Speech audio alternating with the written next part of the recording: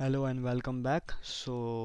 We were building a collection view. So the first thing we need to do is we need to import some images. So I will just minimize this, reduce its size, and I will select all of my images. I think I have 8 different images. So I will select all of them and drag it here outside only. Okay, it's done. You can also copy that in the XC assets folder. Both are similar things. This is just a sample project, that's why I am creating it outside. But the best practice is to drag images inside this folder. So now what you have to do is we have to create an array in which we will hold all the images. Let images, okay, now let's create an array of 8 images. Okay, now let's name them 1.jpg, 2.jpg. Okay, I think all are jpg, right?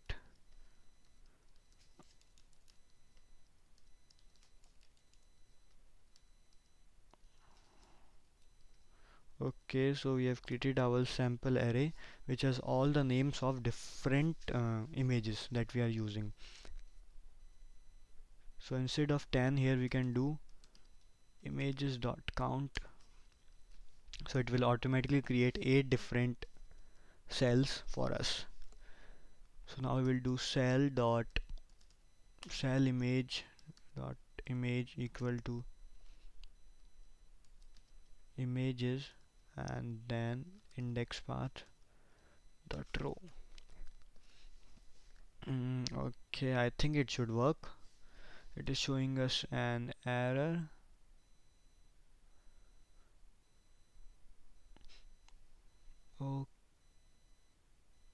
Okay, I have to do it like this. UI image and then named, I think. Okay, here I will do images and then index path dot row. It will work this way. Let's build and check. It's building fine. So what I will do is I will just run this and check if it is working, then I will explain this to you. So let's play this app and see what happens.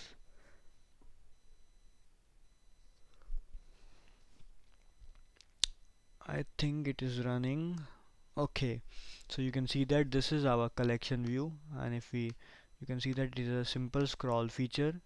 This is the first image and then it is showing 8 different images. So you can reduce the cell size of each so that you can display 4 or 3 or any number of images in a single row. So this is basically how you create a collection view. It is almost similar to table view. So let's understand the code now. So this was a simple array which was holding all the different names. So now this was the first function which is mandatory, which is number of sections. So we only need a single section, that's why we are saying return 1. And the second function is number of items in section. We want it equal to number of images, so that's why we are returning images.count here. Third function is cell for item at index path. So first what we are doing is we are creating a cell with an identifier of cell that we have specified in the main.storyboard, and then we are casting it as collection view cell. Okay, and then we are assigning cell image to be the image name which is in the array. So what index path.row is doing, it is going through 0 to 7 and it is taking all the images one by one and displaying in the collection view. So basically this is how collection view works, and we have created a simple collection view. And let's add a function to hide the status bar, and let's try to do some modification for our mm, cell. We will try to display images more neatly. So I think I will choose this. I will click the cell here and let's click here and make two items, and let's increase its size. Let's choose 182.5.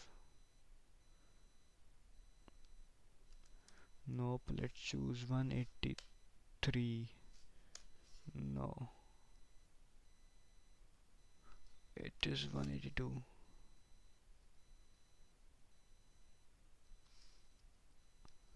I think I will just command Z it.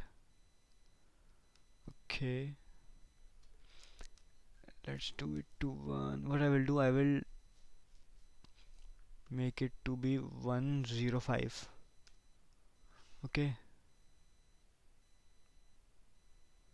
105, good. And let's add more cells. 3. Okay, let's change this to 110. Now 115, 116, 118, 120. Let's do 122. No, 121. No, 120. 119. Okay.